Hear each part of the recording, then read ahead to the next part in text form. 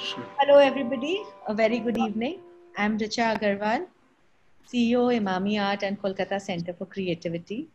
And like you've been hearing our green room banter for a while now, we've been very excited about curating the entire series of talks and mentorship programs. And we're coming up very soon with uh, a new genre of work that we plan, which we'll announce. So there's been a lot of energy, a lot of positivity, lots of learning, and lots of time to ingest what you're hearing and learning and relive those moments, because that's what is most important, to be able to give time to what you hear, because that's when we grow. So I'd like to thank Santosh for being a part of our conversation series today and helping us with spreading the message of positive energies and not any other energies. And thank you, Ushmita, for curating the entire um up to the third series till now and waiting for the entire year to roll out. I'd like to introduce TV Santosh, though he doesn't need much, but this is more for myself. I'm going to go ahead and do it. So, TV Santosh studied painting from the Trichur Institute of Fine Arts and studied sculpture at Shantiniketan and MS University, Baroda, India. Amongst numerous exhibitions, the artist's work has shown at Kochi Muziris Biennale 2016, The Great Game, Iran National Pavilion, Venice Biennale 2015, Making History, Colombo Art Biennale 2014, Havana Biennale 2012, Rewriting Worlds, curated by Peter Wibble, 14th Moscow Biennale of Contemporary Art 2011, Crossroads, India Escalate, Prague Biennale 5, 2011, Empire Strikes Back at Saatchi Gallery, London 2010, Vancouver Biennale, Dark Materials at the Royal Academy of Arts, London, Blood and Spit, solo show by Jackson Gallery in collaboration with the Guild Art Gallery in 2005, Unresolved Stories with Nature Mort, Delhi in collaboration with the Guild Art Gallery, Mumbai, One Hand Clapping Siren, Jahangir Art Gallery, Mumbai, presented by the Guild Art Gallery. I can go on and on talking about Santosh's achievements as an artist, but I'd love to talk about him being an inspiring mentor for so many youngsters who have seen his work, who have learned, who have adapted from his style, probably created a little more, created their own style after seeing his. So thank you, Santosh, for being with us today. And Thank you. I'd hand the evening over to you now. Thank you, Richa. Thank you, Santosh. It's a real pleasure having you here for our Emami Art Conversations. We've had many conversations, these past years about your work. I distinctly remember one that we had a long conversation that we had in Shantiniketan a few years back. So I hope, we can discuss about your practice, and many people who are watching may be inspired by your vision, your trials and tribulations, and how you look at life as such. So before we go into the session, I'd like to remind all our viewers, I'd like to first welcome all our viewers here on Zoom as well as on Facebook. And I would like to tell you that please do write in your questions, even on Facebook, do write in, and we will try and accommodate as many as possible towards the end of our conversation. So Santosh, before I start sharing your images and works, you studied in Thrissur and then you came to Shantiniketan, you studied as a sculptor, and then going on to Baroda to do your master's degree. So can you tell us a little, a kind of a very brief background to your life as an artist during your early years? Yeah, as you said, that I had studied painting in Thrissur, my hometown in Kerala. So it was one of the very small institute that time when I was studying there. one of the very old art institute in Kerala, probably almost more than 100 years, because this institute was established during the British time. But there's still the kind of curriculum and the methodology of teaching was quite old, kind of a British academic system that we used to follow. So I studied painting there. So learned a little bit about the technicalities of painting, how to handle the medium and things like that. But the interesting thing was that it was during the 80s, almost the middle of 80s. Culturally very active period in Kerala, actually. A lot of things were happening. So I learned a lot of things from that institute, especially from one of the teacher there. And also I learned a lot of things outside the college, actually. You were very politically involved, if I'm not mistaken. You were, you were quite political right from those days. You used to make posters and go out into protests. Yeah, that it was quite accidental, in fact, because there was one organization in Kerala during that time, especially in Trichur. It's called Pradikarana Sangam, one of the kind of reactionary platform. And they had also published one magazine. So the editor of that magazine had come to me for various reasons, maybe for illustration or making posters and things like that. So gradually I found myself being part of the whole organization. It was a kind of an eclectic organization with a lot of people in it, actually. There were people from Gandhian background, and there were people from Naxalite movement. All kind of people from different political viewpoint were there. But so how was Shantini? They were my. So this, whatever I had learned during that period, actually, in terms of my involvement with the kind of political activities there, and also the kind of technical understanding of painting and so on. So when I came to Shantiniketan, I realized that I had to relearn everything that I had learned already. Because I joined Shantiniketan again from the very basics. For example, I started from the very beginning. I could have probably, because since the institute where I studied, it did not have a kind of mark list, and it was not nationally recognized. I could not study for a post-graduation there in India. Yeah. For example, post-diploma, you can only apply for maximum post-diploma, which was not possible because of these technical issues. So I had to study from the very beginning.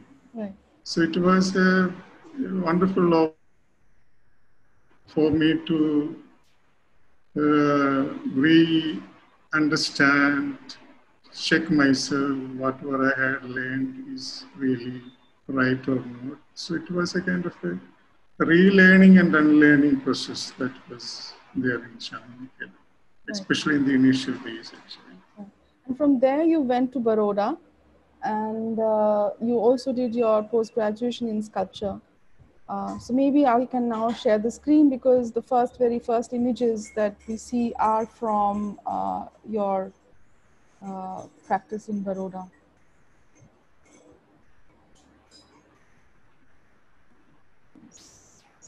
Just a second. Yeah. So these are a couple of works. Yeah, that's the previous one. Just check the other one, because I did this work in Kanari Art Center. Almost same time, the year is same. I don't know where it has gone.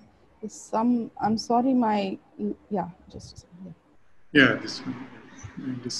This was my MFA final year work. Mm-hmm. I have few more work images, but most of the works I had done during that period is almost destroyed because there was no space to keep it since it was quite a large scale. Right. And this is one of the final year work that I had done. Is this also from your final year? No, I did this work soon after I passed out from Baroda. This was done in Kanori Arts. Same year actually, soon after that actually. And this was in Kanoria? Same, this was also in Kanori. So in a way, after passing out or completing your post-graduation, you were involved in doing sculpture. But then you gradually moved towards painting, returning to sculpture again much later in 2005. And also presently, your practice involves both painting and sculptures. Yeah. So if we return back to this early time, so can you tell us a little about this movement from sculpture into painting? Was it something easy, or did it help you to approach painting in a different manner? Uh, what was your process of thinking? Yeah, it was a little complicated to say where did it all started. Because even I would say that originally I was a painter because I studied there in Kerala painting. So then when I came to Shantiniketan, I started specializing in sculpture since I thought that sculpture is quite refreshing for me during that, especially during that particular time.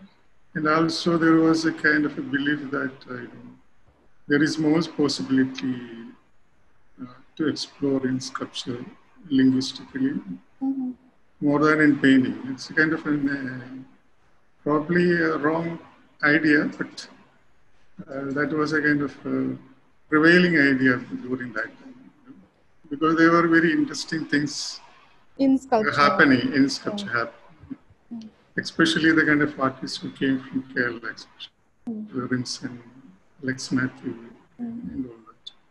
And I was so inspired by their works, and I thought that probably the sculpture had a lot more possibilities. That's why one of the reasons I took sculpture as specialization. But even when I was in Baroda doing MFA, specialized in sculpture, I realized that I am not really uh, fit for being a sculptor because I found that there are a lot of issues regarding the technicalities. Mainly because, when you imagine something and in order to execute that idea, sculpture, it involves so many issues in terms of material, medium, and from all other technicalities. Even in terms of the scale, also a very big issue, especially in the case of sculpture. Scale is one of the very important aspects of sculpture. So yeah. So it was a kind of very complicated issue, which I couldn't solve during that period when I came to Bombay. Because in Bombay, to have a sculpture studio was not very easy during that time. So I started painting. Then when I was able to have a studio for sculpture, then I thought, okay, I can start sculpture again, and that is how the whole thing happened. Okay, fair enough. So these early paintings, like metabolism test, and we'll see a few more images. Your land, my laboratory, siren.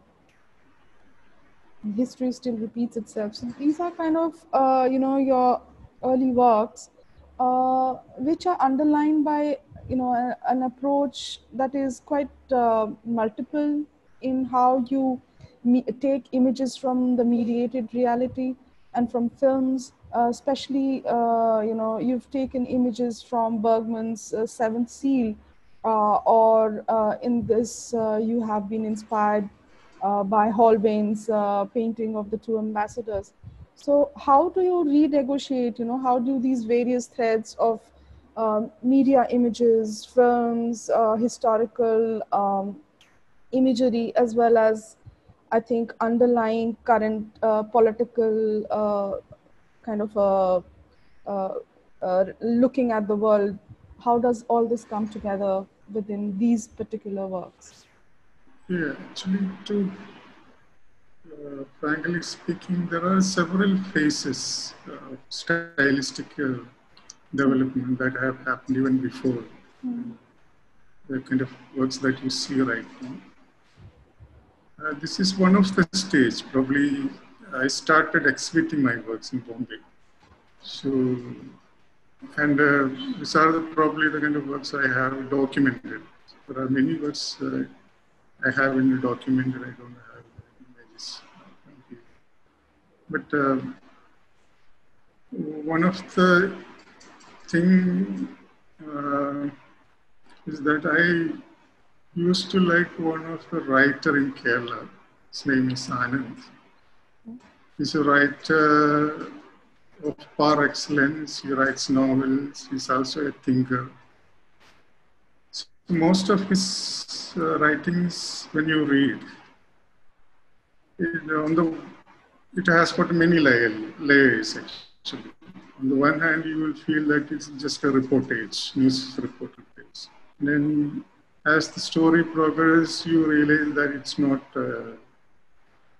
something that you have initially thought, and slowly you see that a kind of a story develops. And there is a history in those stories, there is mythology in story. It is, sometimes it is very difficult to differentiate between the history and the mythology. You cannot make a clear cut differentiation between the history and mythology. Where does the history start and where does the mythology start? That kind of a language where multiple viewpoints were fused together. Right. So that was one of the kind of a linguistic concern that I was trying to do with my painting in those periods. During that period, I was looking at a lot of, Second World War photographies. And I was asking. Yeah, like this, I think, is from one of the concentration camp for children, I think. Yeah. This is one direct photographical reference that I have taken. So in this time period of work, where the language is quite almost hyper realistic, and you are juxtaposing different images together. For instance, here you have the image of the concentration camp, and where you've also made halos, and then you have on the left the image of a bee. How does juxtaposition within your work? What does it mean, and how do you what do you say by this kind of bringing images from different time, places together? It's a kind of my works in different levels actually. There are different ways you can approach the work. This is one of the stage where I had started juxtaposing kind of a seemingly contrasting imageries. But still probably they have some kind of underlying connections or some kind of a correlation between them. And each reference which I had taken have some kind of a historical significance. For example, this photograph I had taken from the World War period. So one of the very important historical moment when this inmates in the concentration camp were actually listening or hearing that the World War is over.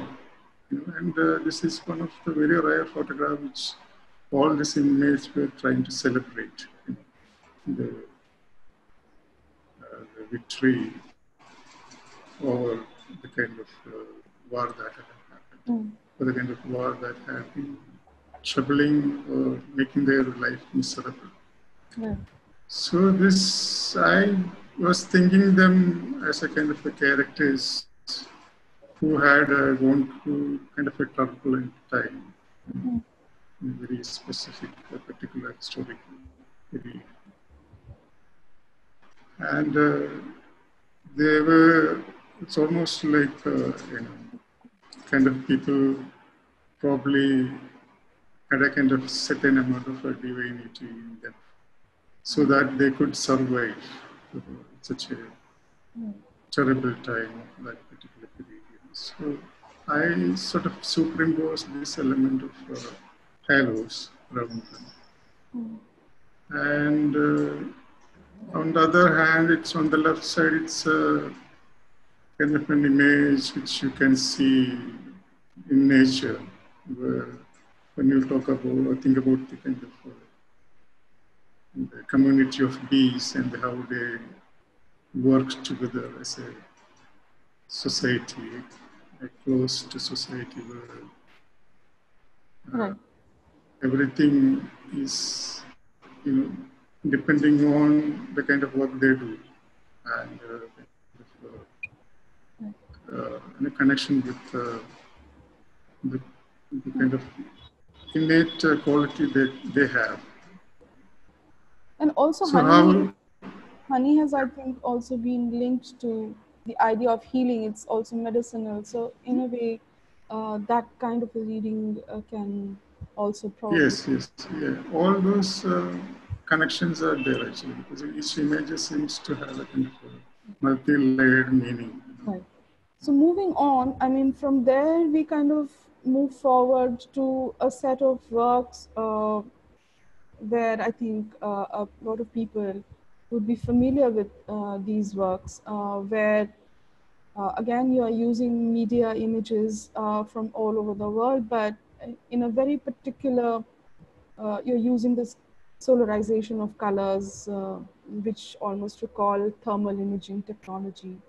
And you in this, I think you are talking a lot about war and terrorism, but the interesting part, I think, is where the image can be from any place and you then subvert it, you then change it through this manipulation of color.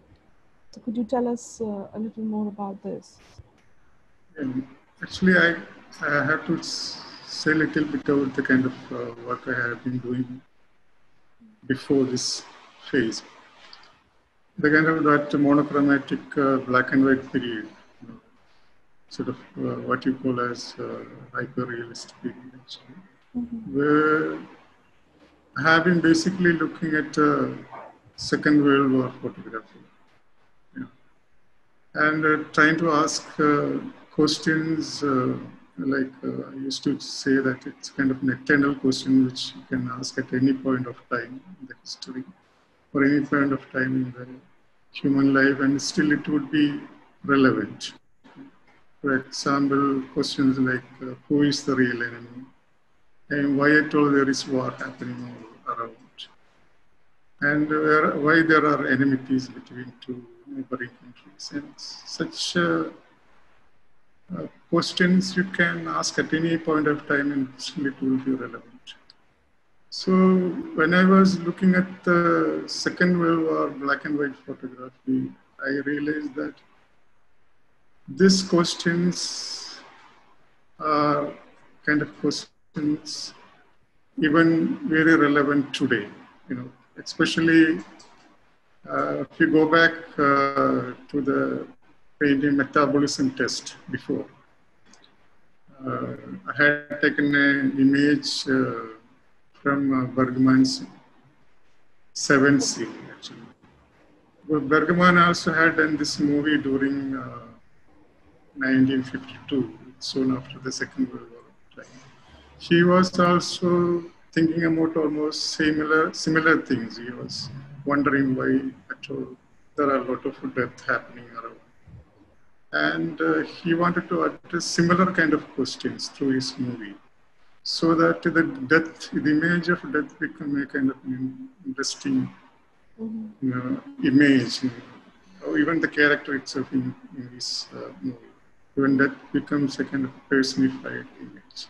So I thought that I can use that and try to reinterpret in my own way, thinking that there are certain aspects one could focus a little more better, in the sense with the Bergman's movie, the reason for death is a kind of a natural calamity, which is plague that happened during the medieval period. He took back the whole story back to the medieval period and narrated the whole story in the background of plague that is happening. Yeah. He didn't directly mention or conceive the whole idea that death, the kind of a death that is happening is due to the war, or the kind of a death that is happening because there is a human error that is there. Right. So I thought probably one can probably bring it back and reinterpret the whole movie to a completely different perspective. That's why I used, in the foreground, you can see kind of a rat laboratory. There are a lot of experiments happening. And the whole incidence of the protagonist playing chess with the, the personified form of death. And in the background, the kind of image that you see is a kind of nuclear explosion image. It's slightly distorted and stretched horizontally. So here, the background, in the movie, the background is actually kind of a natural calamity, and which is plague. But in my painting, I tried to put it slightly differently, saying that the background of the kind of death is that is happening today. It's not something very natural, but there is a human hand in it. Human intervention is there, actually. I think I mentioned this to you when I saw the images that you shared, that this work seems very relevant right now, as does Bergman's movie, and your whole idea about death and calamities, which could be man-made or which could be natural. So this kind of thing, I think, makes it quite relevant in today's condition, at least. Going, forward to the other works that we kind of went back from. So here, do talk a little bit about how the technique of solarization came on and how you then used it to underline how a calamity can happen in a certain area, but then it also can become universal in nature, when these are especially man-made wars and calamities. Yeah, so in continuation of what I have said already, even talking about the kind of eternal questions which you can keep on asking at any point of time and still it will be relevant. So I realized that when you ask such questions today, problems seems to be almost same. People haven't changed, you know. People probably haven't learned anything from what have happened in the history. People never seems to understand, you know, or learn anything from history. You know, that was one of the kind of a revelation that I got. So when I was looking at the Second World War photography, I thought that probably I can look at the kind of war that is happening during our time. So I realized that even the kind of news report images that you see on an everyday basis is very important. And it also talk about similar things. So there are certain aspects in the sense every day you get up in the morning and look into the newspaper, see so many kind of war that is happening around, so many kind of deaths that is happening around. And one can understand that such news report images or even the kind of news is the kind of information that is being projected at us by the media can sort of reshape or formulate our understanding of what is reality. Right. It is the main thing. So I was basically looking at especially the TV news reportage, when the same news that happened somewhere in the Middle East is being reported by two different channels differently because of the political differences. That was one of the important aspects that struck me during that period. So I realized that the media have the potentiality to reshape or even manipulate our understanding of reality. And we even develop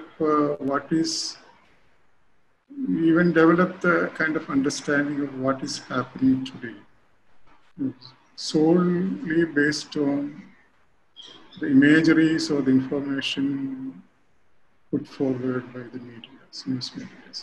So it is very difficult to know what is actually happening out there in this world. You know, because we don't have the first-hand experience. Whatever the experience that we get or even the information we get is always filtered through a kind of politically manipulated systems or channels. So my understanding was that why don't I pick up this issue and address upon that? So that's why I started picking up very current imagery that on an everyday basis being thrown at us. So that's why I even started taking images from various sources, maybe from newspapers or even from news report portals, online portals, and things like that. So I picked up certain images from the media, thinking that those images have the potentiality to cut across the territories and the possibilities to become a universal image where anyone from any part of the world can identify with that. So this is the basic the kind of a fundamental philosophy behind the selection of those imageries. But technically speaking, this in terms of the language that I have been using, especially this talking about the solarization of images. This was during that particular time I started using computers, and I have been using the computer in order to store or document images that has in various medias or news report hotels and things like that. I just played around with the various softwares in the computer, and one day I realized that when you turn a positive image into negative, lot of things happens, lot of very interesting things happens. And when you simply look at the negative, you cannot make out where exactly it is happening. Certain specific cities of a location and territories becomes, subdued or obscured in that image. This thing happened with one of the images when I was working with. Right. It was an image of American street protest image. I had sort of turned that image into a negative, and I saw that by simply looking at that negative, you cannot make out where it is actually happening, because those local specific cities are being obscured. Yeah. And anybody from any part of the world can identify with that image as something that is happening next to their neighborhood. So I realized that this turning positive into negative changes a lot of things, and one of the things that happens is that the negative becomes a kind of a universal image. So that is one of the aspects that I started using negative. Then slowly you can see that that language is developing. And, for me, whenever I looked at these kind of series where there's such a solarization of the color, and it always reminds me of these thermal imaging technology.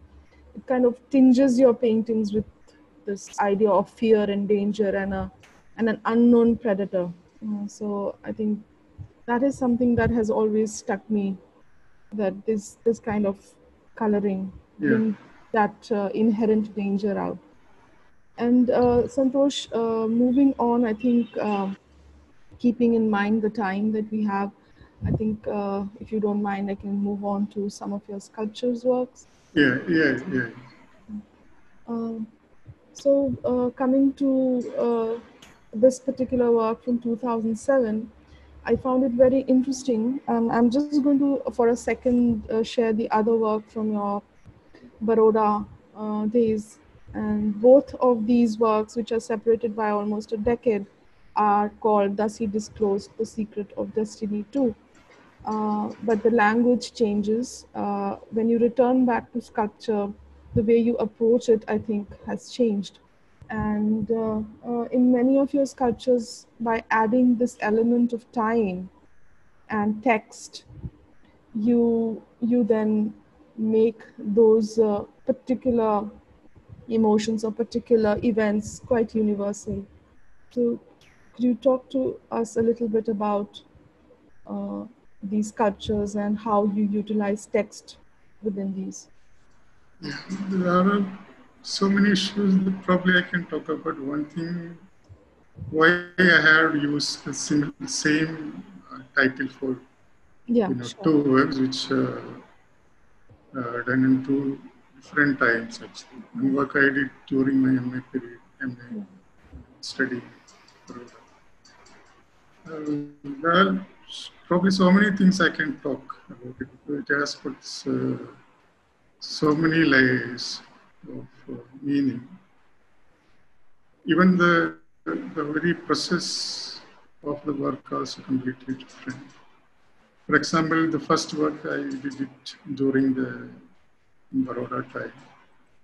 The first actually title came into my mind.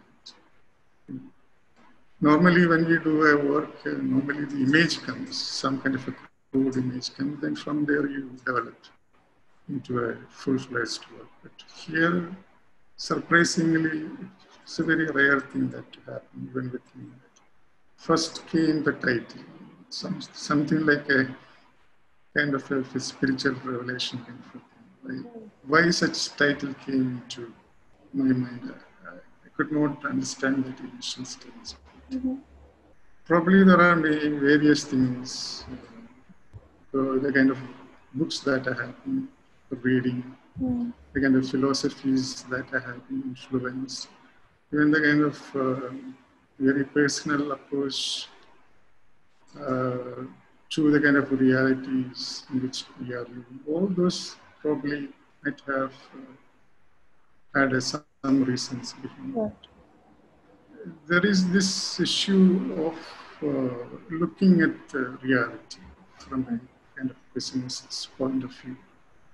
That is one of the aspects probably connect with the first work I had.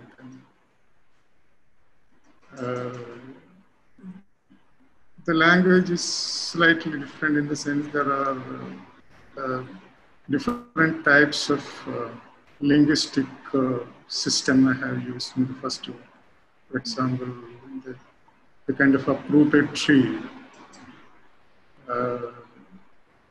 It have got both ends. On the one side, you will see the kind of image which is kind of a stylized variation of mushroom cloud. On the other side, you will see kind of a branch that look like roots, and kind of a Buddha-like figure sitting and contemplating that.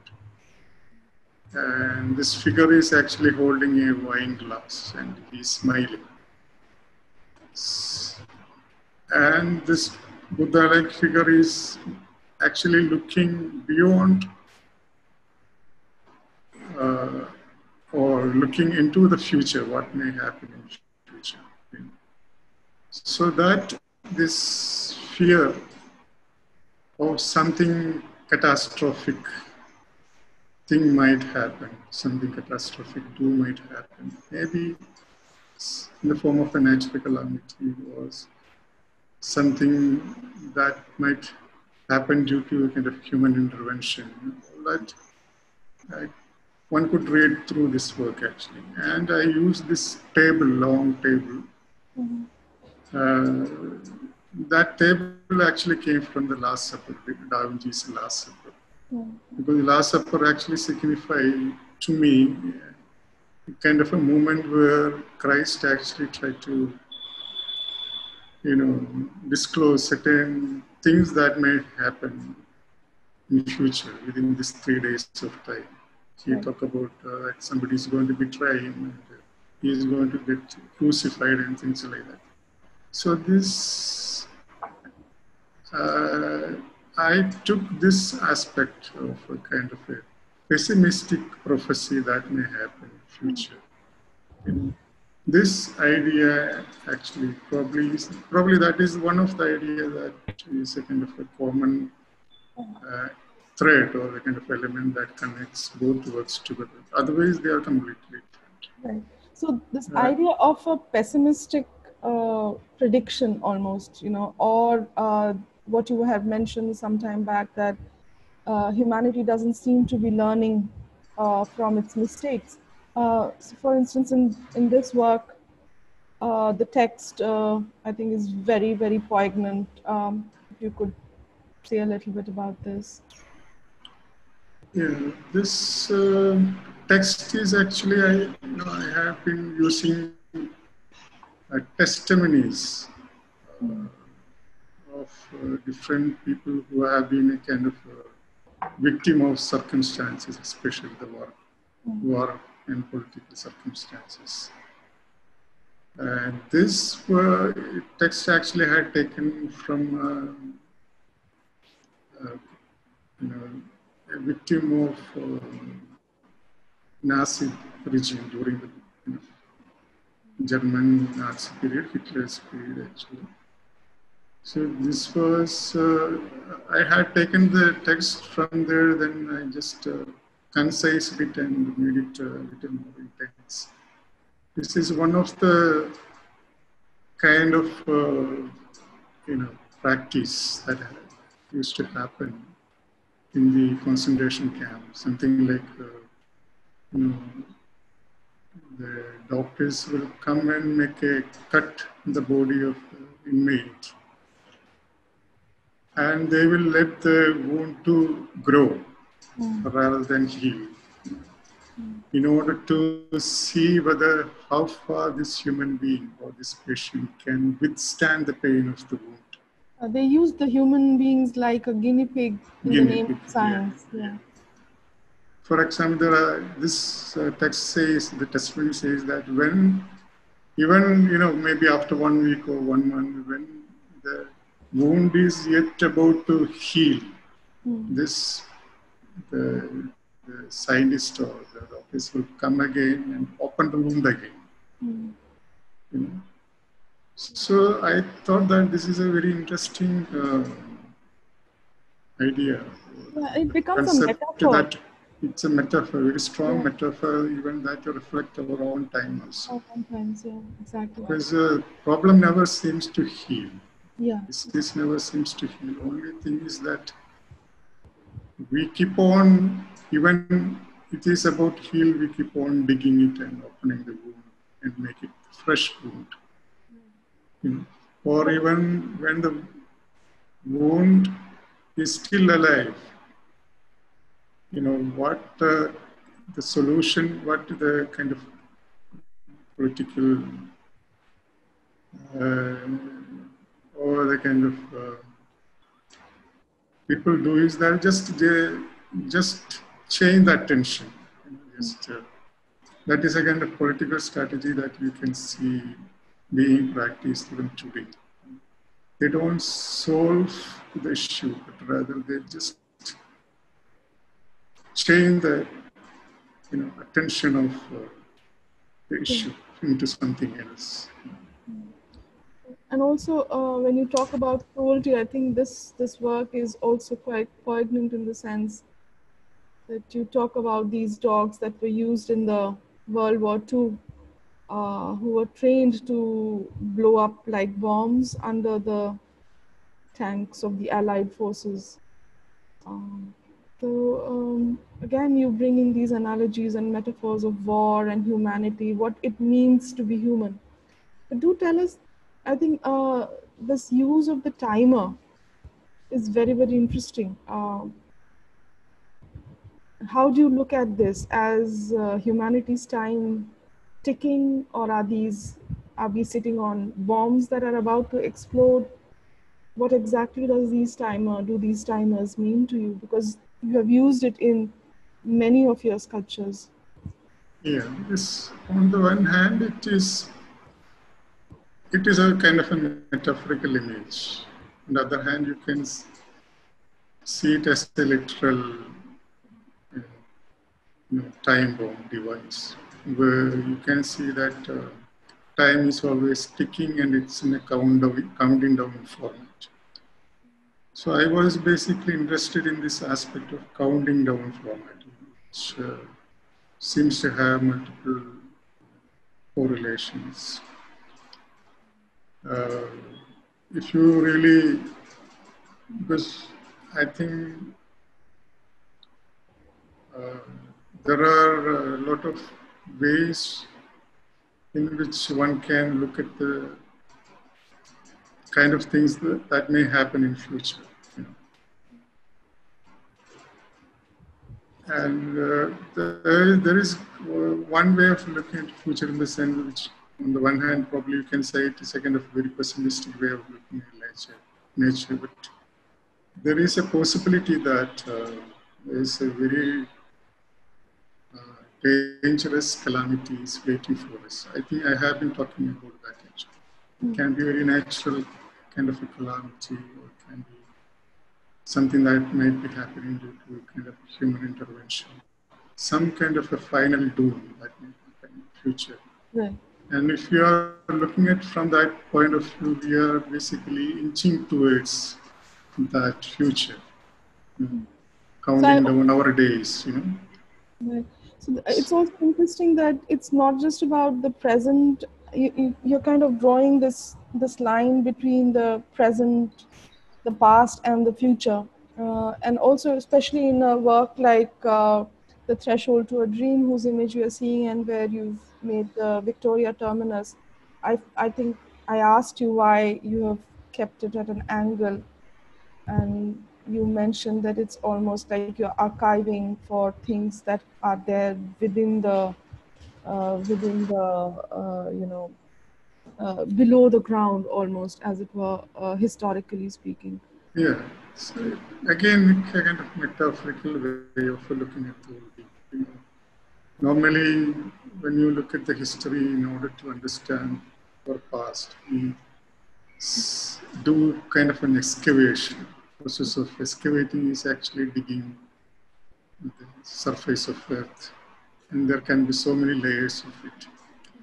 So it is something very similar in order to understand the whole political history of India, especially during the colonial period and soon after that.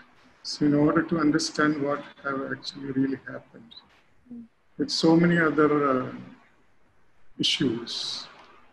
So one of the way is to dig what have happened or something that have been already buried by the dust of the time.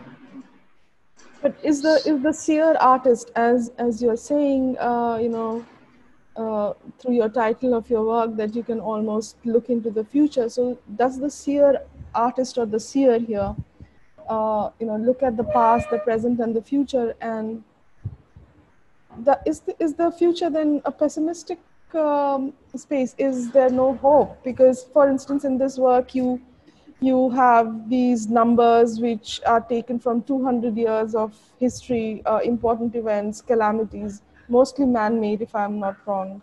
Um, so, so is this the kind of future that we may expect unless we change ourselves? Is that what you, as a artist seer, kind of look at? So basically, it's a very simple logic that you look at the future based on what we know about our past, whatever the lessons we have learned from the past. So all these works basically talk about very much similar issues. Especially this work, all this the plates that denote the, the number of years. You know. It's all basically the important event that happened in the history that changed the course of history. So it is one of the ways we look at, or we can understand the history and also uh, how we can reimagine the future. And probably even how we can even change the future. So there are all kind of possibilities are there actually. Without understanding history, we cannot change the future. That is one of the very basic fundamental philosophy.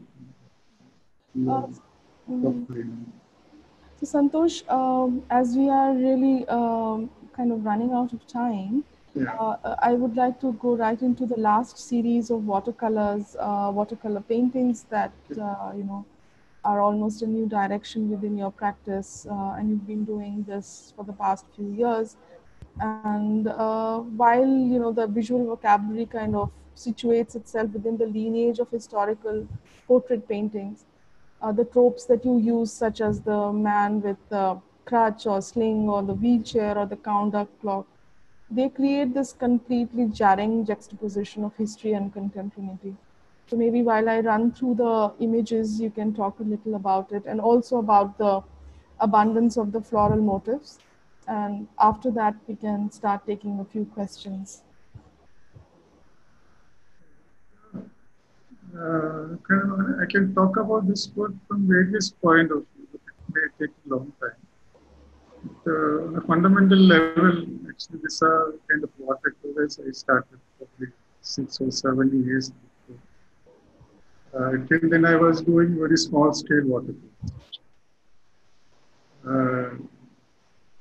This series of works I started with one of the show that was conceived by Baiju Papan and Shalini. Was there in Gill Gallery. So that show was about graffiti. I had the show one could do or follow the kind of methodology of making graffiti street space using spray guns and kind of methods and materials. Normally, the kind of graffiti is forward. But since it was a gallery space, I thought, why don't I focus on the idea of what does the graffiti do, and what is the fundamental purpose of making it. So, thinking that, I thought that probably I can think about the idea of communication. So I thought that the element of political posters can be, or the kind of format of political posters can be kind of an interesting idea to be adopted into the work. So initially I started making a set of posters using a number of, kind of questions, as I mentioned before, kind of external question which you can ask at any point. You were talking about this, right? Yeah. This and this, yeah. This kind of question you can keep on asking at any point of time. Still, it will be relevant. So this was done very consciously, taking influence from the kind of political poster making. I had referred so many in the Russian communist era propaganda posters and things like that.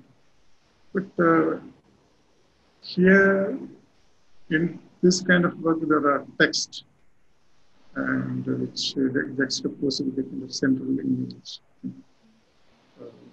where this central image seems to have some kind of a performative element.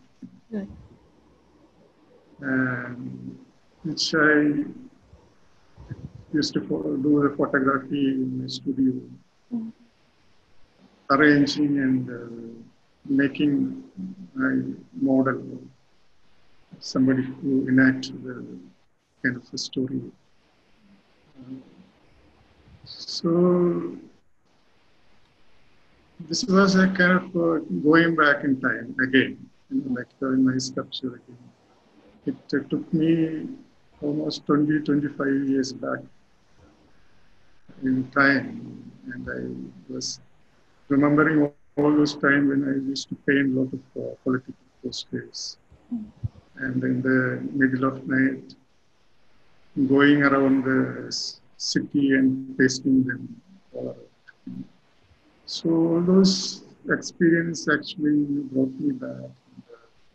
And, I thought probably I can rework on them in a completely, totally different linguistic system.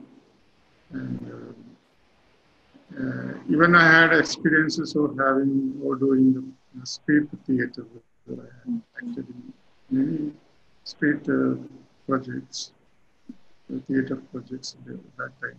So all those memories probably I can trace through this project. Because in these works have different layers of meaning. On the fundamental level, the two important layers is that the central image and the background. Yeah. So the central image, yeah. Sorry to interrupt, but I was reading up about when you told that all the flowers that you've used, they're almost like a garden, a medicinal garden, because all of them can be used to treat some disease or the other. So, so some of the, you have used Rangon, what we call Rangon in Bangla.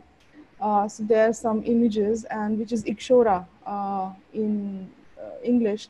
It has a very interesting history that in ancient Tamil literature, there's a mention of the flower being worn by soldiers when going into battle. So I found these kind of, intriguing ideas of usage of flora and fauna within, again, juxtaposed with violent images of violence and death and war and rather the results of war, because your protagonists sometimes have crutches or are on wheelchairs. So you're kind of, I think, talking about the ravages of war and the healing process needed. Yeah, that is exactly I was talking about. It has got two uh, fundamental layers. On the one hand, it's the central image of the protagonist and the background in which the whole thing happening. So I imagine this as a kind of a one-act play where the protagonist will be, you know, through the help of having so many props, try to, you know, kind of unfold the stories of what is happening around. There are each image seems to have a metaphorical connection with what is happening around. The rats, the prosthetics, rat traps, the crutches, and all that. Even the child, the kind of toy child, laying on the ground. All those things have a very direct or indirect connection with what is happening in this political scenario. Santosh, So talking about, yeah. I'm keep interrupting you, but we really have to go into question and answers now. Yeah, And sure. we've got a lot of questions, but before that, I know that you work very slowly, and these are quite large watercolors. So just before we go into the questions by our viewers, I would like to ask, how long does it take for you to do one of these large works, and do you work in layers, or is it like your paintings? I've seen you doing your oils where you start from a corner and kind of work through the process. So is that a similar kind of a process here as well? Yeah, these watercolors are basically done in one layer. I don't do much of layering. Right. Only if it is necessary. There is 99% of this watercolor that I have is one layer. But from the color coating that I have in the second, like this red one, so brownish. So uh, it takes a long time because there are a lot of details in it, especially because of the uh, background and the intricate details of all those images. So it will take a minimum of 25 to 30 days to complete. The other thing is extra, in the sense taking photograph and arranging the images. It's extra. Right.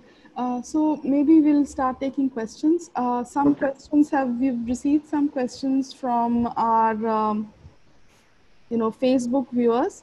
So one of them, I think I'll just stop sharing. Before I stop sharing, viewers, please do share your feedback on contact@emamiart.com and follow the Emami Art Facebook and Instagram pages. Thank you. Um, so Sanjeev Sonpipre, who's a mutual friend, he's asking, why posing questions, critiquing through work be pointed as pessimistic view? I think TV Santosh's view and choice of using certain language and concerns are perfectly and powerfully relevant in a meaningful way. Sanjeev, I don't disagree at all. It is Santosh himself who has used the word pessimistic about his practice many times. So I was just quoting him, and if Santosh would like to make an observation. Thank you, Sanjeev. Nice to hear from you. Uh, Today, because it's not a question, I think it's a Yeah, it's an statement. observation. Yeah, it's an observation. Yeah. Um, so Prakhar Tripathi from again on Facebook asks, why the no, sorry, this is not today's question. Let me ask questions from here. Um, just a second. Okay, we have a lot of questions here. Shanti Kashi asks, do you make sketches first? How are the colors decided in the watercolor, especially the yellow background? Yeah, actually, as I said before, that I had taken kind of elements from the political poster making, especially kind of Russian propaganda posters. So they used to make a very flat background, maybe red, yellow, vibrant yellow, you can see. So that is one of the reasons I started using the yellows to make it look like a poster, even though, it just went beyond that. So that is one reason, but there are other technical reasons. Sujata Singh asks, do you carve the wood yourself or collaborate with craftsmen in your sculptures?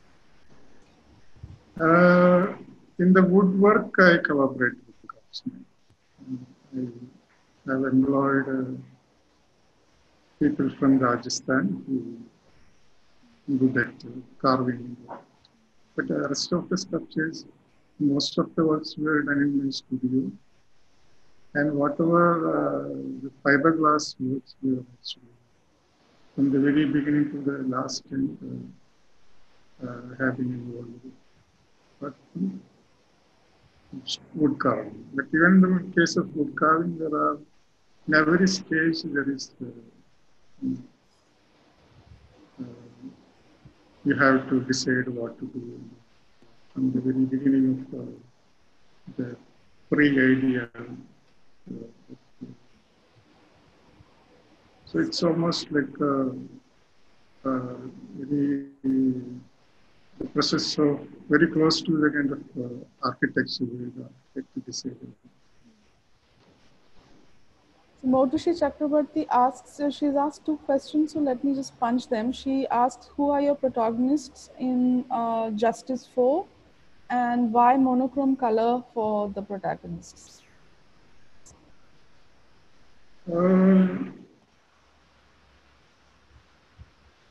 No, as I said before that, it's a kind of a language of posters that we usually start explore.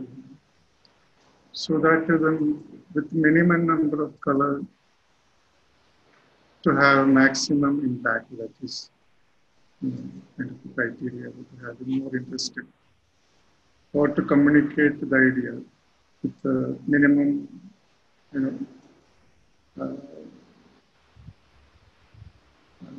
effort to maximum level. That was one of the aspect of it.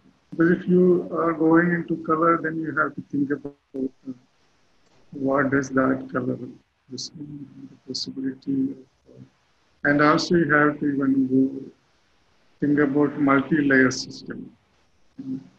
Here with the since one color, one monochromatic color, you don't have to think about multi-layer system of it. So that was one technical reason, not necessarily conceptual issue.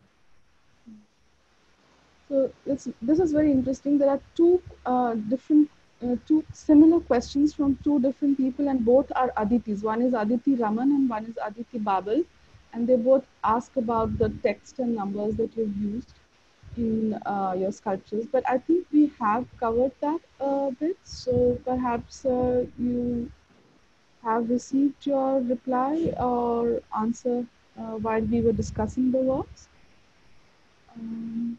Vijay Raghavan Srinivasan asks, how important are titles in your paintings and what does truthfulness or reality mean to you? And he also says you are one of his favorite artists. Thank you.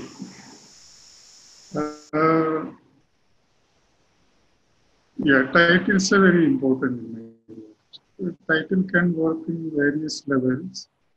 Ushmita, are you listening? It is stuck, I think. Hello? Line has gotten hung. I think Ushmita's connection is lost. But we can hear. We'll just wait for her to connect back. Yeah. But you can hear me, no? So I can continue with the answer. Yes, please. So So I had mentioned initially that very rarely I had even started with the title rather than the image. But most of the time I title the work once the work is completed. So title also sometimes is very much integral part of the work, and it's meaning making in the sense that sometimes you know, title gives you a kind of a way of looking into the painting, or some kind of opening into the possibility of opening into the painting. That is the way I see the titles. One can see titles as something that just to, you know, differentiate one painting from other, or something that you know, generate a certain kind of meaning more than what image talk about, or something like a threshold. It can work as a threshold through which you can enter into the painting, enter into the meaning of the painting. So, many levels one can see the possibility of using it. So, in my case, titles are rather the kind of extension of my work. Certain ideas which are not really possible to decipher by simply looking at the image. The title probably will give you some kind of an idea or some kind of glimpses of the meaning behind those images. So it can directly connect with the kind of context in which I am working. That is the kind of thing. Hello.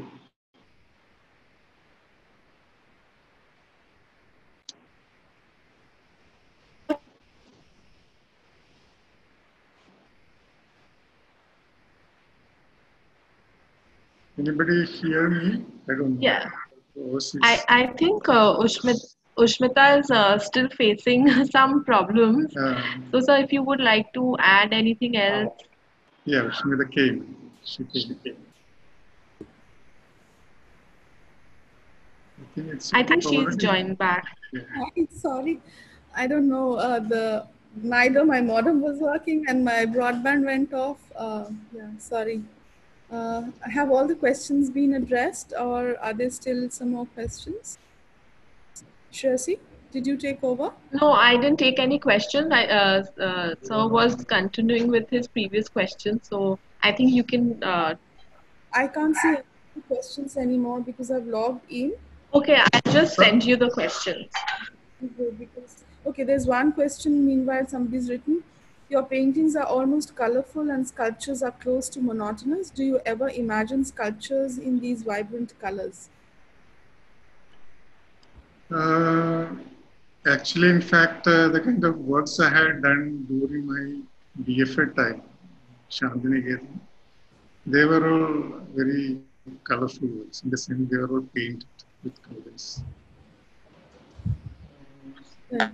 So, I don't have any images of that. We had some photographs of that, but right now I don't know where are they. So I don't have any documents. So, but then, yeah. No, sorry. Please continue. I keep. No, you tell me. So one last question, maybe we can. Would you like to share a little about what you are working on right now? This is from Shanti Kashi. Right now, it's very difficult to say. It's the last 2-3 months I have not done anything because of this corona situation. And now, a couple of weeks back, I started coming back to my studio. And there are a couple of works I had left unfinished. So I am trying to complete the studio actually. So it's sort of a continuation of whatever I have been doing with the watercolors that you have already seen. Imageries are similar, certain differences with the issues, demagogues. Yeah. So I think we are right out of time, and unfortunately, we'll have to end the session now. Thank you so much, Santosh. Richa, are you there or? I'm there, but my net is kind of being very poor on me today. So, Even like I was logged out for a few minutes. So exactly. just So I'm just going to take a chance. So yes, it's been a very interesting question, and my interesting session. And my last question is what you took. Uh, what is it that we are working on now, and what was interesting? Another, I don't know if we covered, if I missed, but what is it that really drives you to choose a medium that you want to work on? That's a very interesting question, but difficult to answer. Something that you do in oil color may not be interesting to do in watercolor because each medium demands something. Each medium seems to have its own possibilities. So something you do in sculpture may not be able to do it in painting. I never try to replicate what I do in painting in sculpture, or vice versa. Whatever I did in sculpture, I never try to replicate in painting because I realized that that is a kind of very problematic linguistic practice. Maybe there are people who have done it very successfully, most cases not very successfully, but in my case, it doesn't somehow work. Because whenever I work with the medium, then I think about the possibility of the medium, what you can do, and how you can extend the idea with the help of using a different material. So it automatically becomes far away removed from the painting, or far away removed from sculpture. So every time you do something, you have to do that very fresh. It's a very challenging thing, actually. So I apologize to everybody whose questions we could not attend to. One, because of the limitations of time, and second, because I was logged out and I seem to have lost all the questions that you had sent. Right. But it's been a wonderful session looking at Santosh's practice and listening to his experience and his ideas and concepts. Please do join in tomorrow at the same time, 4 o'clock, when we'll be speaking with Anju Dodia. And I also request everybody once again to send in your feedback at contact@emamiart.com, and also join the Emami Art Facebook and Instagram pages for future updates on all programs. Richa, over to you, and thank you so much. Okay. Yeah. Thank you so much. Thank you so much. Yeah. Thank you, Richa and Ushmita, for inviting me for the Hope to do conversation. this soon. I don't know whether I spoke well or not. But Oh, fantastic. Oh, you I mean, always wonderful. I just, these kind of conversations feel like it can go on for hours. definitely. And that's, I think, what we did in Shantiniketan. We both kept on speaking, I don't know for how many hours about her work. Someone who's written on the chat, you are the best. Okay. You're best. Thank you for it, maybe. This Vineet Nair has written. Vineet. Hi, Vineet. Thank you. Sabita did wonderful presentation. So, yes, it's been fantastic. Thank you so much. Thank you, everybody. Have a very good evening. Thank you. Be safe. Bye.